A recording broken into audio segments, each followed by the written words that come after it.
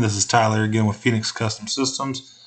I'm going to show you how to do a few features with the V3, the NVMS V3, and how to do playback and some live view things and some different features on here today. So we're in main view right now. So if you just double click on any image, it'll bring it up in your clear view, and it will go from your substream to your mainstream, which will give you that nice, clear, crisp shot. From there, down here, you have your little magnifying glass, and you can just drag and drop, and it will expand that area, kind of like your pinch to zoom. You also can do it if you have a mouse. You can use your wheel to go in and out. Down here, if we hit our gears in this bottom right, it's going to bring up how this stuff is going to record. This is very important before you start recording and saving images. You know where it's going to, and you have all your settings correct. So again, it was in that bottom gear. It's going to be defaulted on live view of playback. Picture format is JPEG, which is fine. You do probably want to change this video format to AVI. That way you can play your videos with your Windows Media Player. Or other players, instead of having to have a special player for it, as if it's in an MP4 format. You can also, where it says not merge, we'll hit that, and we're going to go to 1 gig. That's merge your download files into 1 gig big storage, instead of having a bunch of cut up pre-plays for you. And we want to enable wheel for zoom, and then we'll hit save, and then we actually want to go back down there and do another setting. We're going to go into images. If you didn't watch my other video, if you have the VCA rules enabled, it's going to show your line cross and your detection areas. So if you don't want to see that, you just want to make sure you have that turned off like that. Let's go over here to files. This is where it's all going to save. So you want to choose where it's going to save. That way it's much easier to find. So we're just going to open this. You guys can save it wherever you want. I'm going to go to my PC, videos, and if you want to do, you can create a folder that's your recordings or your date or however you want to do it.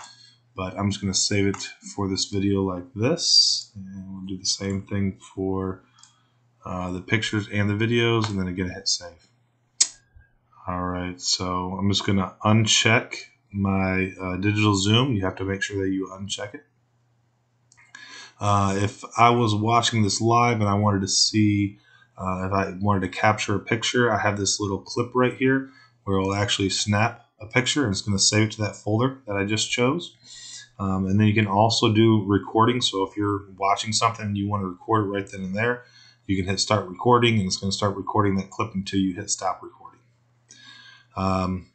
Another feature that we have, if we right click, if you have audio, let me go to a camera that has audio first. This one back here. So if we right click and then we go to audio on, it's going to turn on our audio if you have a microphone attached to this camera. And then again, to mute it, we just go back here and hit mute. If we want to view all the cameras again, another way to do it is just to drag and drop, and it will bring up all our camera views for us. And within inside of here, if you want to organize these, or these aren't organized how you want them, you can simply drag and drop, and they'll switch positions.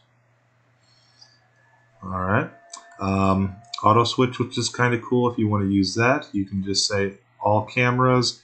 You have multi-screen auto switch, and you have single camera auto switch. So let's say we wanted to start here, and we're going to go to auto switch. So we'll hit this right here, this little refresh looking button right here.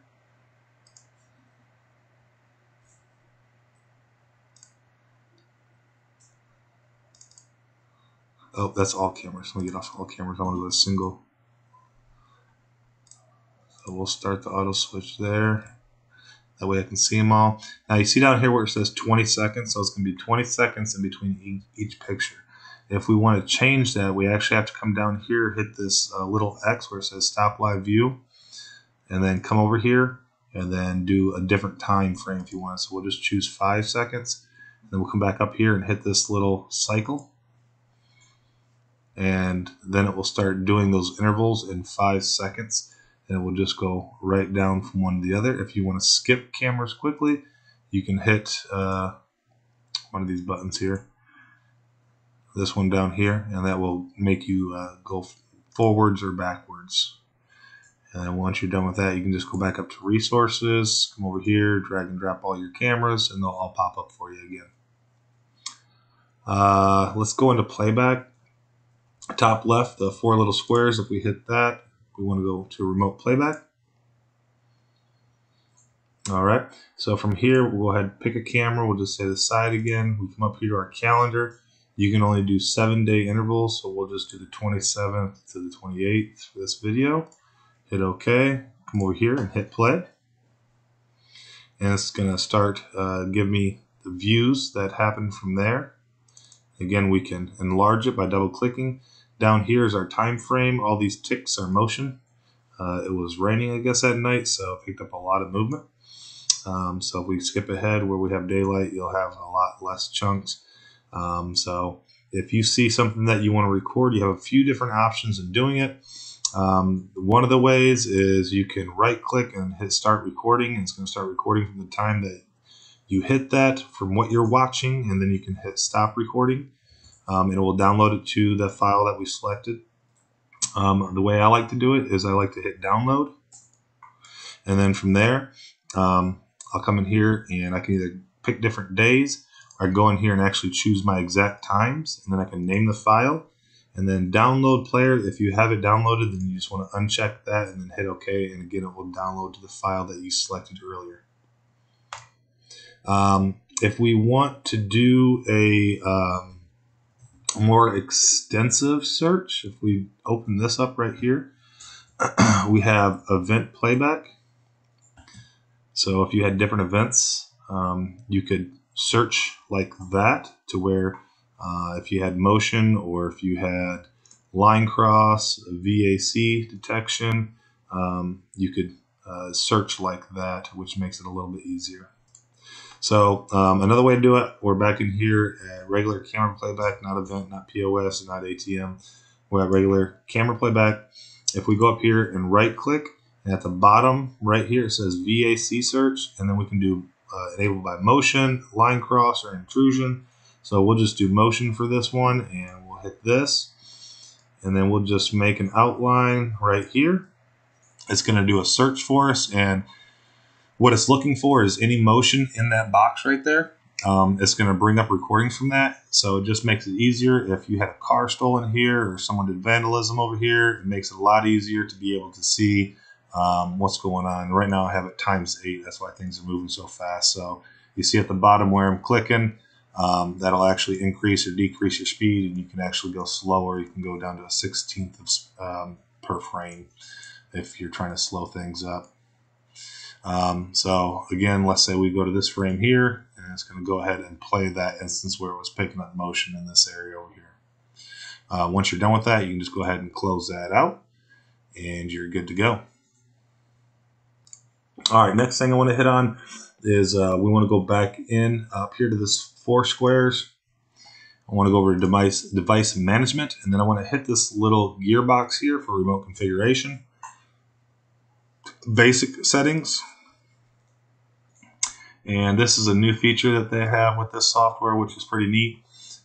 So this actually pulls up the configuration as if you were looking at it in not Windows, but Internet Explorer. This is what I use most of the time when I'm setting up systems. It's much easier to navigate. So you have full capability and function over your NVR and DVR here. The biggest thing you're probably going to be using is going to be your user management, where we can go in here and add users, delete users, and modify. So what we're going to do is we're just going to hit add. You're going to type in their username, whatever you want it to be, whether you want them to be an operator or a user. You're going to type in your admin password and then their password twice. From there, you can come down here and give them permissions on what you want them to be able to view. So if you only want them to be able to do local live view, or just live view and playback in general, we want to do local, and then you'd want to also do remote. So if they're on an external IP, then they'll be able to do it. Or if they're on an internal IP, they'll be able to do remote playback and live view. Now, if you only want this person to have operation and the ability to see certain cameras, you can go in here and select which ones you want him to have. So whichever ones are checked, those are the ones that they'll have access to. Once you do all that, make sure you have to do it for local live view and local playback, as well as remote if they have remote access. After you do that, you come over here, hit OK, and they will be created. Then you can log them into the system like that. And remember, when you're doing this on this program, if you go in and import settings and export settings, and it has your user information there, it's going to give them admin rights. So you have to make sure that you modify the login information that they have. And I'm going to show you how to do that next. So if we go up here to this three little lines, the menu, we hit this, and then we hover down to systems. We have export configuration. So if we hit export configuration,